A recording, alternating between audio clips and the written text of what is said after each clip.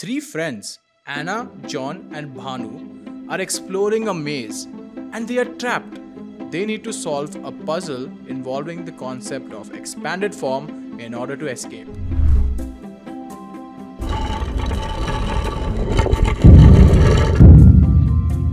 Oh no! We are trapped in a maze. How do we get out of here? Look, there's a puzzle on the wall. It looks like we have to solve it to escape. What's the puzzle about? It seems to be the concept of expanded form. We need to figure out how to write numbers in expanded form and use that to solve the puzzle. I'm not sure I understand. Can you explain it more? Sure. Expanded form means that we write a number as the sum of its place values.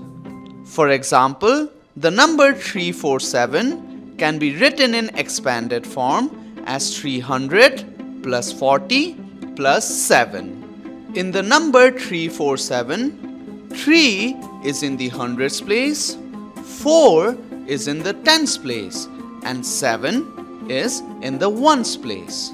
If you want to learn about place value and phase value system, click on the I button. I think I understand. So, we can write the number as the sum of its place values in expanded form.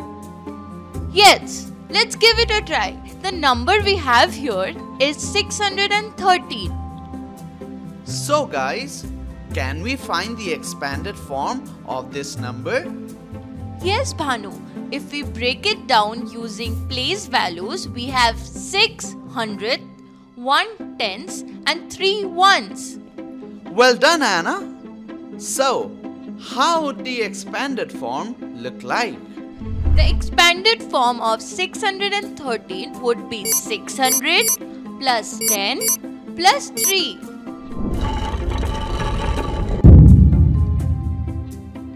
Awesome! We escaped!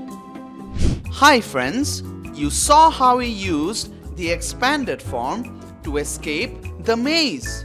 Try it yourself by downloading the worksheet from the description below and subscribe to our channel for more such adventures.